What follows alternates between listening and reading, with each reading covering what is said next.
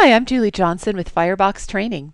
Today I'm going to show you how to create dimensions with hierarchies in your business model and mapping layer, so when you create an analysis you can have hierarchical data in there. So for example, we might want to display revenues by total years, and then by years, then by quarters, and so on.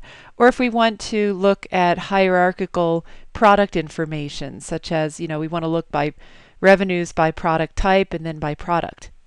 Okay, so the way we do this is we need to go to our BI admin tool. I'm just going to go ahead and log in online. So open online. I provide my repository password. Okay, and let's take a look at what we have so far.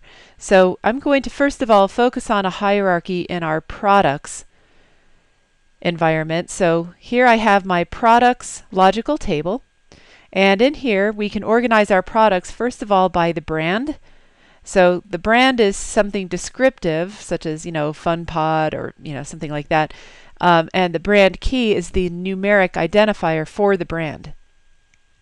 The next level will be lob and lob key. Then the next level after that is type with the type key. And then finally the last level is the product description with its key. So in here, if I right click on my products and say create logical dimension, it will create a default dimension with a hierarchy for me. I'm going to choose level-based hierarchy and then check it out. And you'll see that the dimension that we have right here, it's only going to consist of two levels. We're going to have the grand total level, and then we're going to have the detail level. So if I double click on this grand total level, let me just rename this to say products total. See how the grand total level is checked here, and there's going to be only one element, which is everything rolled up, the sum. Okay, so now on the next layer here, if I double click on here, maybe I'll just call this product detail. And number of elements at this level, it's telling me 20. Where did it get that number from? Well, it got the number from this physical layer. You'll see that under the products table, which is what this is associated with, we have these different attributes, and as I hover over them, it tells us how many distinct values there are.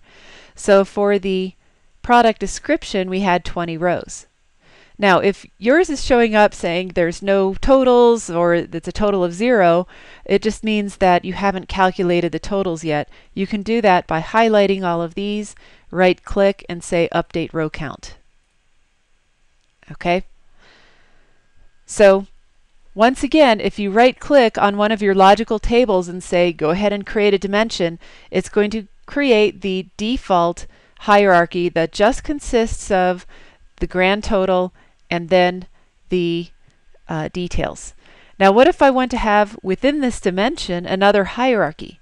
So for example, I want to have the grand total, and then the brand, then the lob, then the type, then finally the product detail. We can have multiple hierarchies, and it's a pretty easy rule to remember here. If we're going to have multiple hierarchies, then they have to share the same root level, which is the grand total, and they also have to share the same leaf node. In other words, the very last level needs to be product detail for both of them. So what I'm going to do here is highlight this products total. I'm going to right click on it, and let's just create a child level. Okay, so this child level will be brand.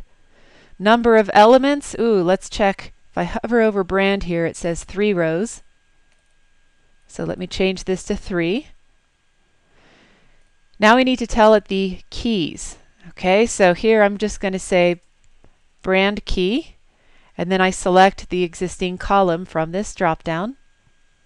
It's right there. Now it will show up in the drop-down. As far as the display value goes, we'll just call this brand and put a check mark right there.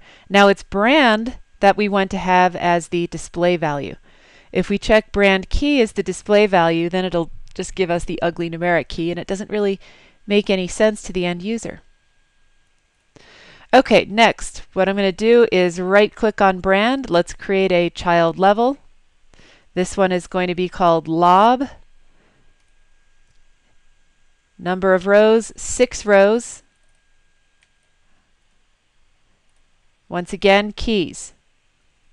Lob key.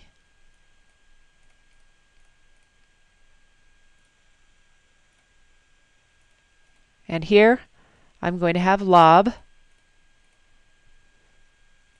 And lob is what's going to be used as the display. Next level.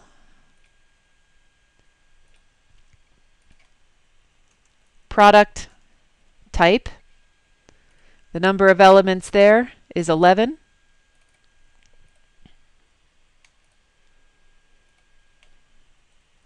Prod type key.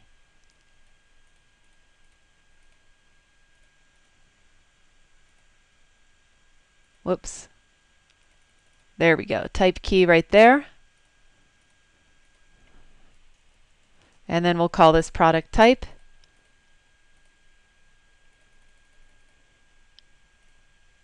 Let's use for display.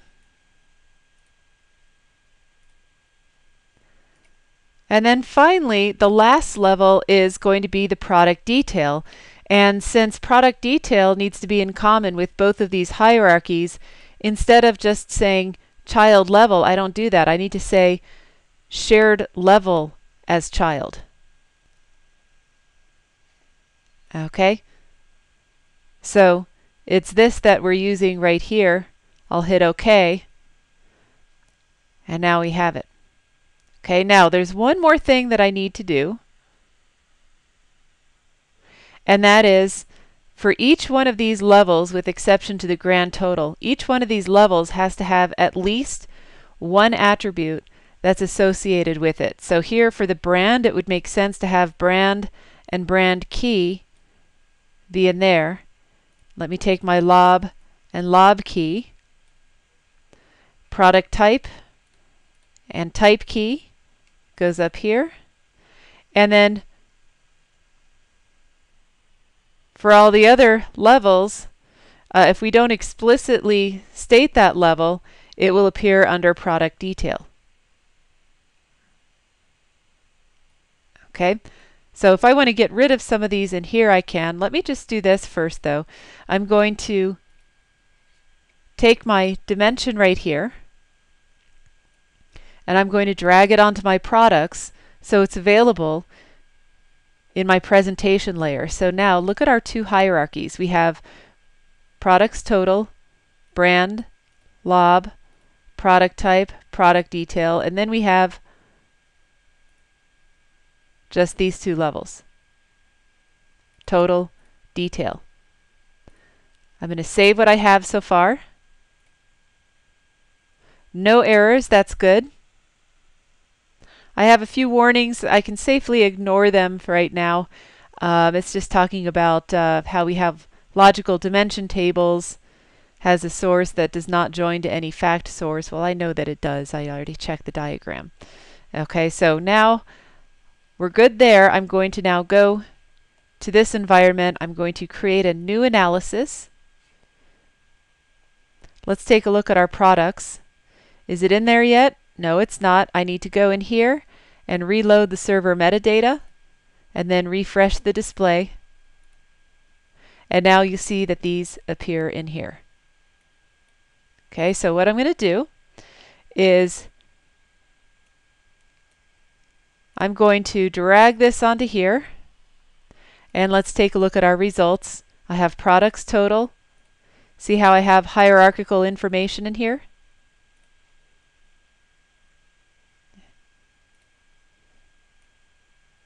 Now, here I have a couple measures like revenue and units. Let me add revenue in here. And see, we have the revenues for all of these different levels. Okay, so we've successfully created a parent-child hierarchy. Well, I hope you got a lot out of this video tutorial. Please subscribe now to our YouTube channel and visit our website at www.fireboxtraining.com.